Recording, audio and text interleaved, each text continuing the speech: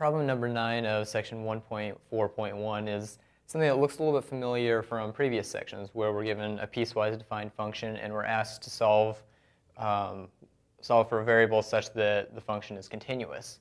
Well, here we have a little bit more. We actually have two variables that we need to solve for, a and b, and we want to make the function actually differentiable, which is a little bit stronger than continuity. So continuity is one thing that we need to check, but we also need to make sure that the derivatives agree on this point as well. So we know that at the point, at the point x is equal to 4, which is the only point we really need to worry about since both functions are differentiable everywhere as long, no matter what values of a and b that we plug in. So we need to look at the derivative of the first point here, or the first equation when x is equal to 4.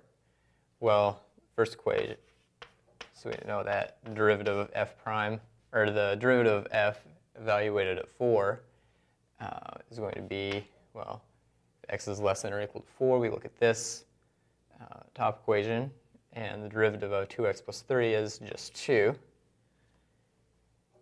So we have this. Now, we need to make sure that, okay, if x is just a little bit bigger than 4, is the derivative going to agree as we come in from the right?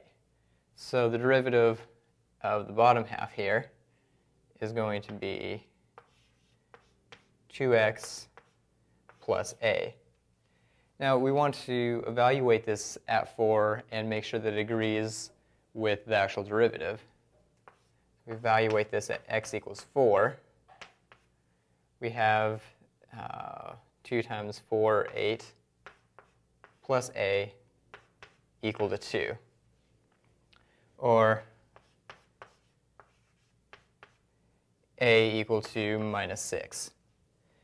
So now that we have our value of a, our next step is to, well, make sure that the function is also continuous. So we know that, let's just substitute in here.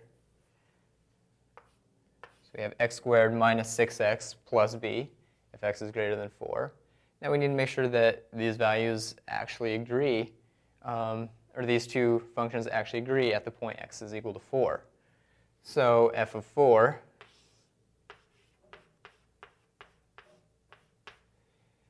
is plugging into the top equation here. 2 times 4 is 8, plus 3 is just 11. And in the bottom, we have 4 squared minus 6 times 4 plus b should also be equal to 11. So we solve this for b. We have 16 minus 24 plus b is equal to 11, which then gives us b, we have minus 8 equal to 11, which says that b is equal to 11 plus 8, or 19. So our final answer, I'll rewrite f over here with the variable substituted in. It's going to be 2x plus 3 if x is less than or equal to 4. And it'll be x squared minus 6x plus 19